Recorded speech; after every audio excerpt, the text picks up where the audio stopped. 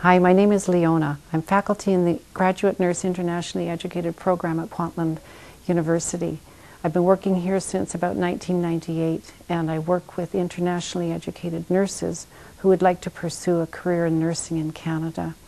I've been nursing for well over 30 years, and for about 15 of those I've been an instructor. And I find nursing to be an incredibly rewarding career, which is basically why I chose to go into nursing, was to help others, to care for others, and because I felt that it would be something that I could contribute to society.